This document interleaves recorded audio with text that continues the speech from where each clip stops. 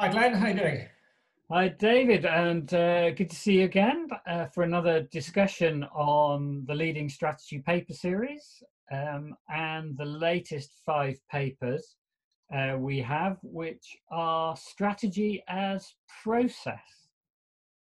Now, I found this particular series really interesting. Obviously, we had Eisenhardt's strategy as strategic decision making, Sull's why do good companies go bad, Katzenbach and Smith with Discipline of Teams, Kaplan and Beinhocker, The Real Value of Strategic Planning, and then Mintzberg and Waters of Strategies Deliberate and Emergent. And that last one, I have to say, was my particular favorite.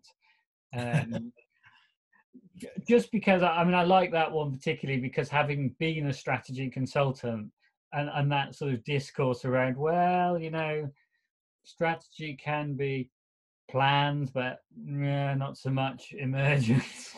Absolutely, and as you know, that's my background as well. So, as a strategy director, trying to do strategy in large organisations, and very much strategy process was also the topic of my doctorate in strategy.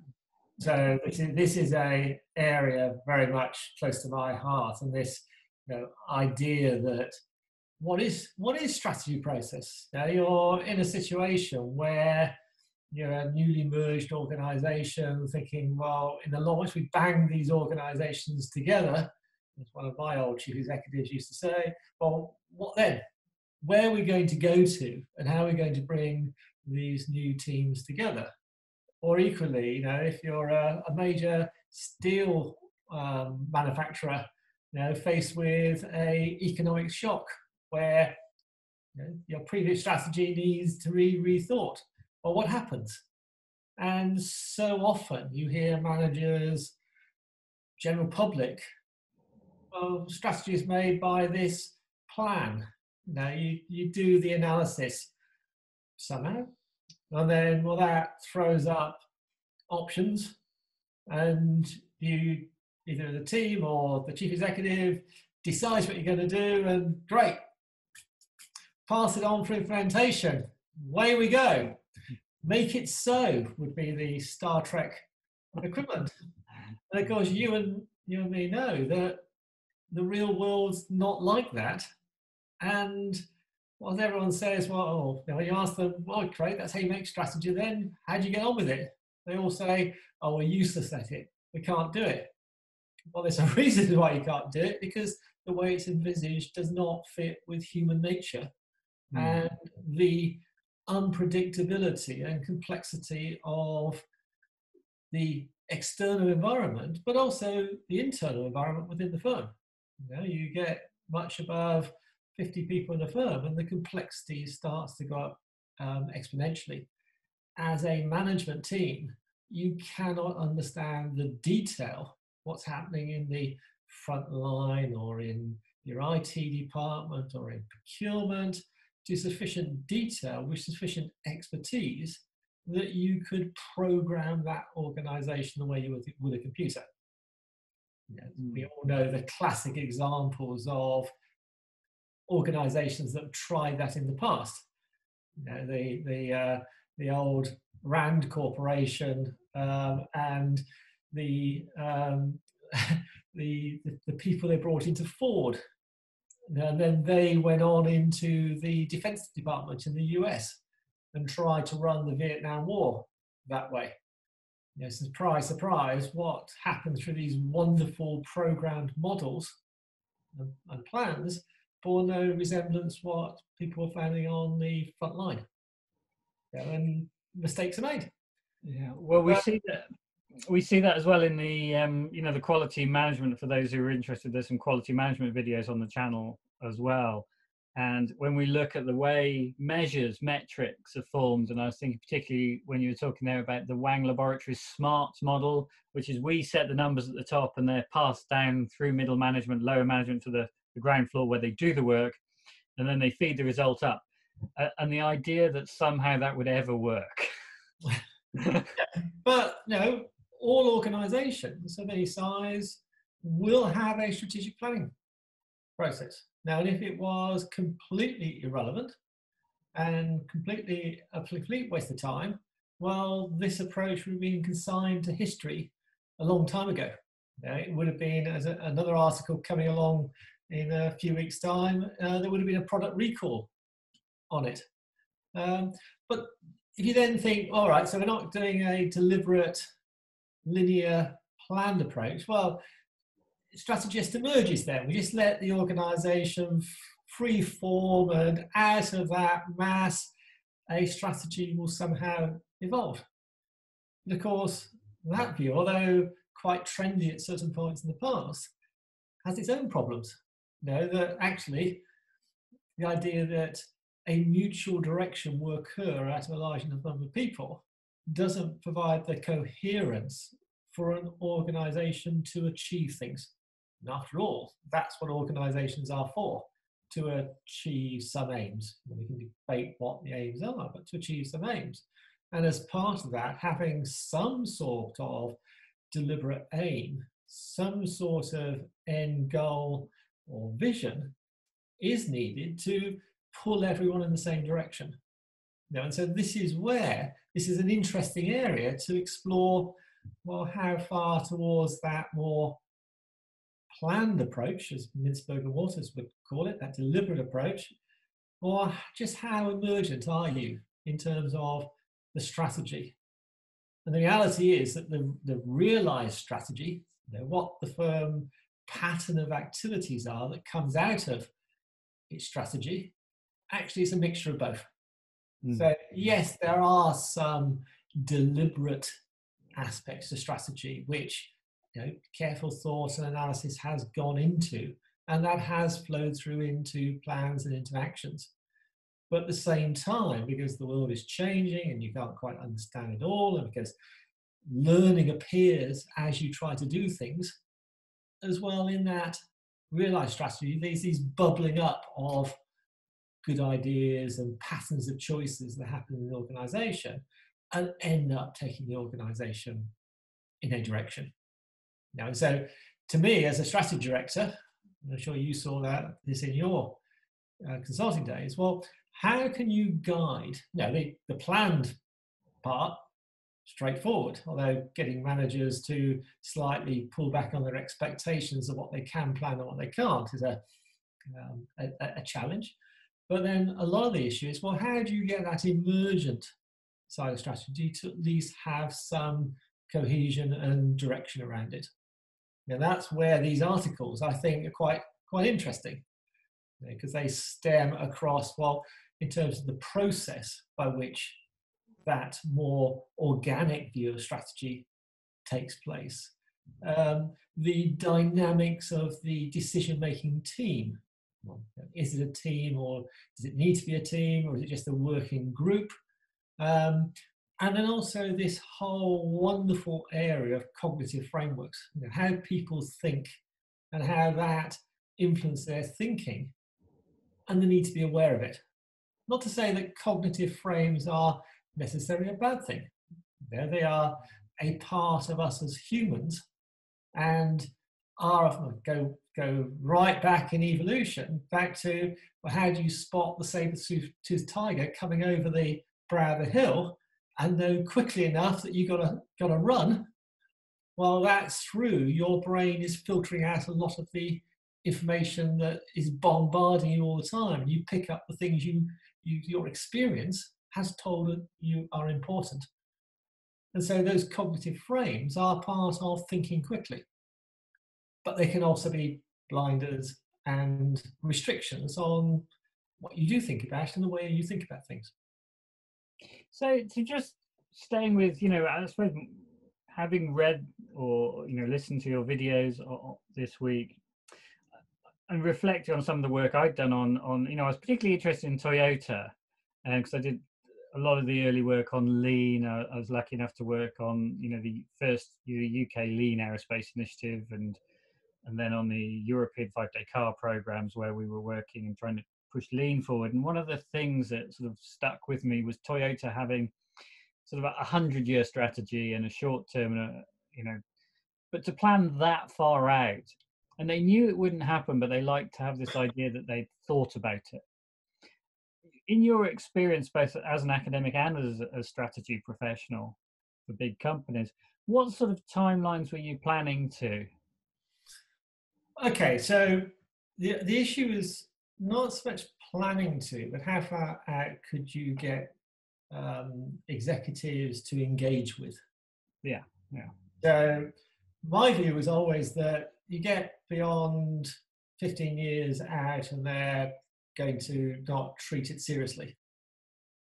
And so whilst it might be intellectually interesting, it doesn't, in their mind, impact directly what you're doing. Now, in a electricity generating company, where your investment horizon is likely to be that sort of time period, then you would probably have a different experience of what that top end is. But so in the businesses I was working in, trying to think that far out, 15 years was far too long. Managers are more aware of what's going to happen in the next 1 to 3 years. Now, again, that's a feature of the way in which we think. We prioritize the short term over the long term, even though we know full well actually something happening in 5 years' time that is, it might be more important, we still go to the short-term event which is less important. You know, our minds are set up to think that way. Back again to our survival instinct.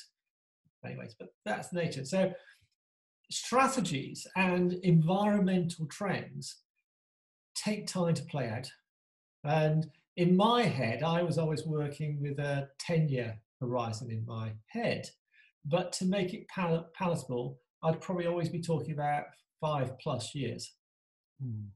So long enough such that the trends and directions you were seeing had time to play out. But you were positioning it closer to the present so that those engaging in the strategy process can see the relevance and feel it is meaningful to their time with that organization. So with, I use an awful lot of scenario planning work. And so I was looking to write 5 to 10 year scenarios of what would happen in a particular industry. The variety of futures that are out there that could happen given what we were seeing in the macro and the industry environment. That 5-year period was also good from the point of view of getting outside of today's politics and specific area issues. It meant that the exec team could put aside a lot of their current disagreements and come together around a shared view of the future. And so and scenarios was great at that as well. The particular views could be parked in one scenario, while someone else's views in another scenario, and they all knew that their particular bugbears, hot issues, were being taken into the decision-making process.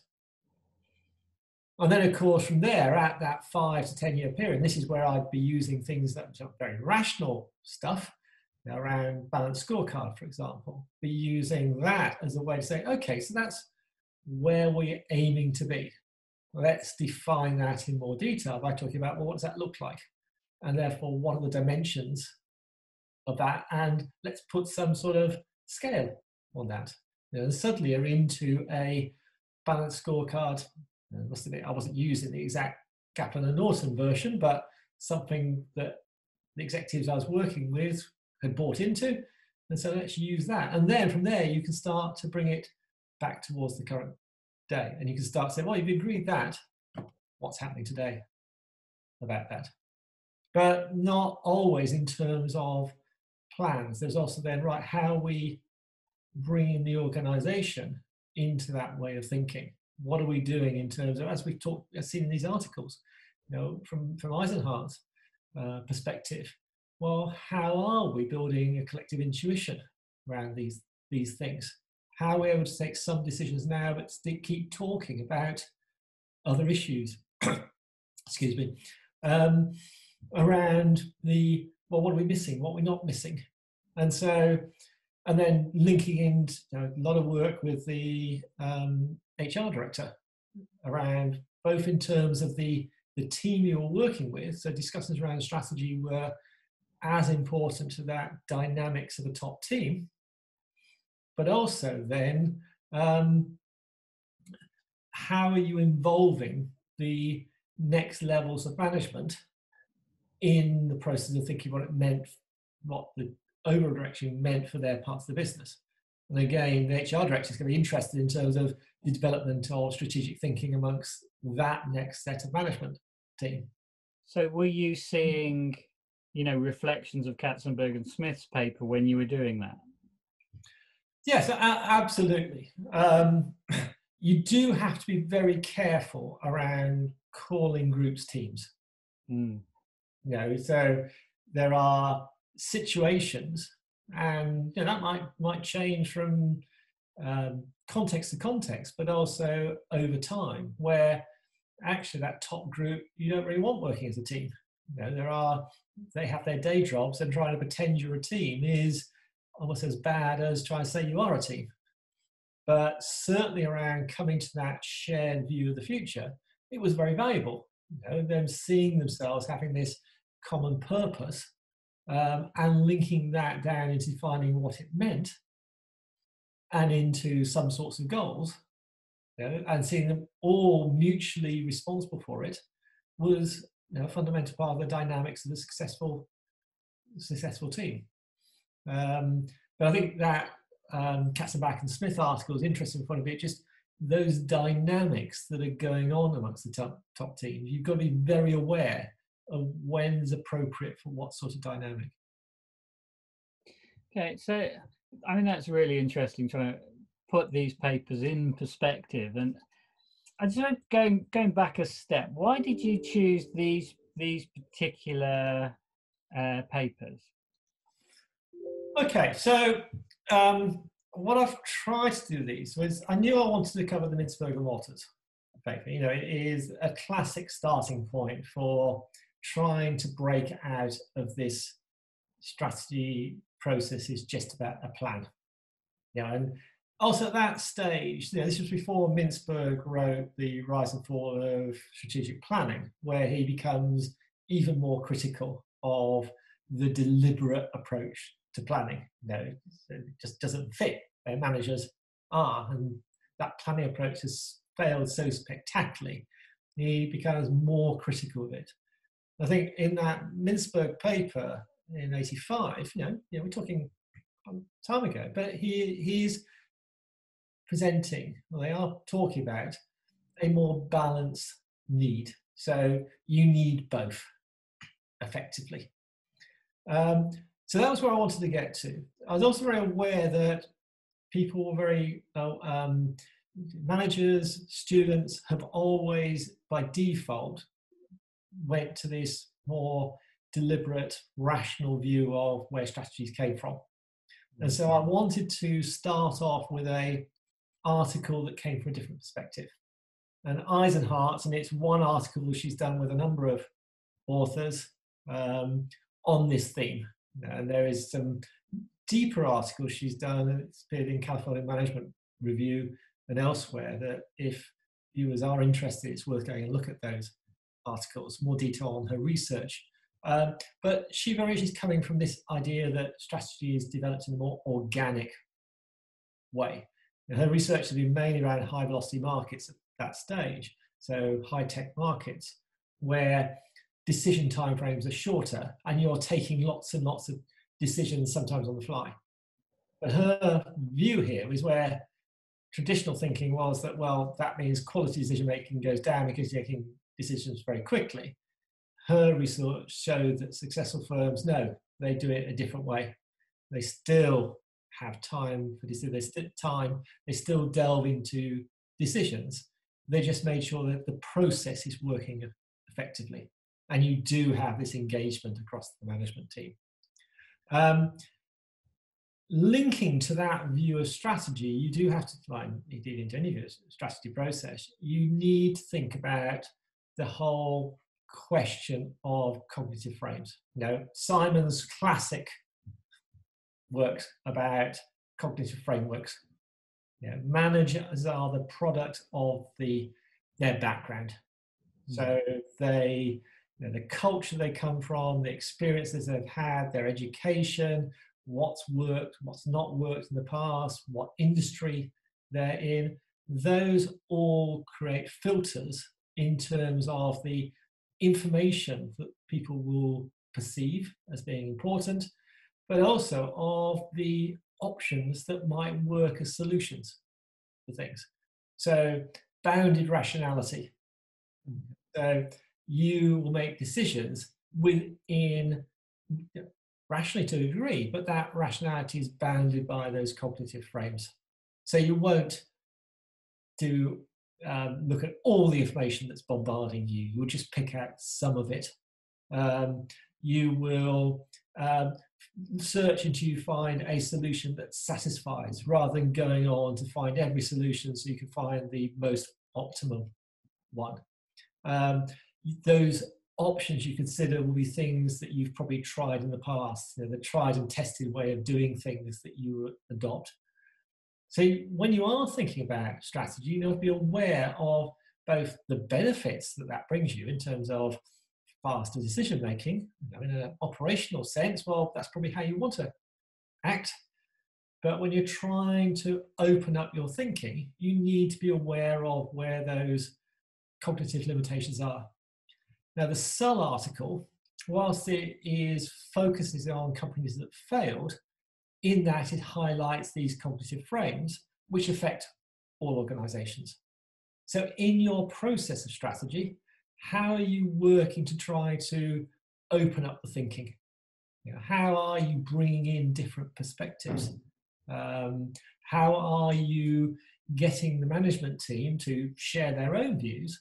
But then what's the way in which you get those challenged, but also new insights coming into this? And it is where I see it's a big link to your video discussion with Chris around critical realism. The fact that we have a view of what reality is, but reality is much more complicated than that. That just through our experiences, we're only understanding part of it. Well, how do we open that understanding out to other areas? And this is where a lot of the frameworks we talked about in the Econ Leading article at the beginning. Core competencies are about porters, what is strategy, or dynamic capabilities. These are tools, frameworks that have come from very different. The reality of where competitive advantage comes from that case. So by using those tools, what you're doing in the process is you're looking at reality from a different set of assumptions. And that opens up your understanding. And so hopefully in your decision making, you get over some of these blinds on your thinking, the fact that you're into set routines and you're trapped by what your customers want. It means you have hopefully get a wider perspective on that. That speaks to the something else I'm quite interested in. It's dominant logic. Yep. And, absolutely. Yeah, the QWERTY keyboard story. So this was a way of designing typewriters back in the 1800s. So the space of the keys meant that the arms that typed onto the page don't jam. And so this was the most efficient way to lay out the letters. But of course, people trained on these typewriters got faster and faster on it. As the technology came, first you got golf ball type, and now we're into apps and mobile devices and computer keyboards where there's no limitations at all on the way you lay your keyboard. But 100 years later, we're still look down and see QWERTY on our typewriter. The dominant logic, because it's built this ecosystem around that development, it means it's extraordinarily difficult to change the way you do things.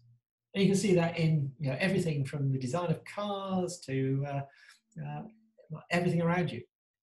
To break out of that is difficult. that's really where Chan, Kim Kim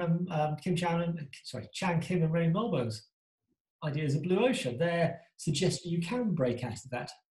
Well, so we talked about before, Christensen, they say, well, even though it might be obvious that a new player is coming along and going to take your market, you still might not be able to respond to it because of the rationality of the decisions you're making in your existing industry. But that's strategy. That's where strategy gets interesting. Yes. So yeah, so we've sort of touched on Eisenhart and Sull. Katzenbach. That's the other area about, it's not just the individual behaviors, it's not just about the process, but the dynamics of the team who are making choices around the strategy are just as important. Now, this is where some of my own research with Andrew Pettigrew was around what made certain companies more agile, ahead of others in an industry. Now, we were looking at these dilemmas around 3 areas where it wasn't a case of being at one end of the spectrum or the other. You had to be at the right point on the spectrum around the formality of the processes in the firm, the embeddedness of the top management team into the industry culture, and this thing about dynamics of the top team. So how open or how action orientating it's geared. Does everyone come from the same background or not? Have you got a mixture of new and new people coming from other industries with people from your own industry? And these were dilemmas that you had to resolve to ensure your strategy was ahead of the game, if you like. So this was the Katzenbach and Smith article starts to make you think about these issues of dynamics of the top team or the strategy making unit. And then having done some articles around this more organic, emergent view of strategy, I felt, well, hang on a moment, aren't we saying through this, well, we should give up on that deliberate approach to strategy? Why are all these firms still doing annual strategy plans? And I thought the Kaplan and Bienhocker article, whilst not a classic article and I forgot about, it did touch on an area I'm sure we've both spent a lot of time involved in, the annual strategic planning process. So if it's all a waste of time, why are we all doing it? This, I thought, was a nice take on this and something I'd come to view in my time, that the strategic planning process was as much a learning process and a way of getting buy-in within the organization to what it was trying to do. Instead of by managers going through the process, they got to understand more of what it would take to deliver and also personally committed to it. And so now you might not get to the end of the next year and your plan is very different, but the intent and the effort has gone towards taking that organization forward. Yes, it's learned along the way, but it's saying that, well, maybe strategic planning is not quite a waste of time that sometimes we perceive it as being, but it does mean you need to think differently about it within inside the organization. I always thought as a consultant, we had a number of roles. Sometimes we were just providing evidence to support somebody's idea, which was the least interesting thing we did. But often we were either being brought in as, you didn't want to change the team, but you needed to expand those knowledge horizons. So you could bring in strategy consultants who would bring a new perspective and help shape that strategy. And that might be part of an annual strategy review. And in doing that, even working as a private strategy consultancy, I find that why do they want me? Actually, they want a different way of thinking for that annual strategy review, just to broaden the horizon so that they don't need to change the team, which is, often the way when you do mergers and acquisitions, you're losing people, bringing new people in to try and refresh it. But actually, you can just bring some consultants in. They can challenge the status quo, challenge the thinking, bring new ideas, which may or may not be rejected, but it reinvigorates that process, gets the the C-suite team thinking about the business, and what happens during that year happens, but hopefully there's been learning, there's been development, and a bit more dynamism thrown into the mix. Absolutely. I mean, there are other views on what consultants bring, and what was it, Mickelber and I can't remember their name, in terms of, you know, consultants are just witch doctors brought in to tell you what you already know. But there is value in terms of this outside view, and it does mean you've got to be clear on what you do want from the consultants coming in, and making sure they are bringing in that knowledge you need. But on this role of formal approaches, I'm very mindful here of the way Shell used to use scenarios. So yeah, the whole story about Shell and the scenarios helping them to predict that the oil prices were going to shift dramatically, and so Shell was able to then take advantage of that. That view misses the fundamental point of what was happening there. What really was the benefit was they produced these scenarios, but then through formal exercises, they worked with managers throughout the business asking what if. So if this happened, what would we do? And if this happened, what would we do? You know, these are equally likely scenarios. We can't say one's a forecast or not. But by doing that exercise, when managers started to see the signals that something was happening, they didn't automatically dismiss it. So back into that comfort thinking, that rejecting the information. It was, hang on a moment, something's happening here. We better be more aware of what could happen here than our rivals. And that means they were able to respond more quickly when change really was happening than their rivals. You can make a connection into special forces in the military. You know, why do you train? Well, it's when you're in a real situation, you're able to adapt and know how others are going to adapt to the situation you're facing. There's a real sort of value in strategic planning outside the instrumental. Yeah.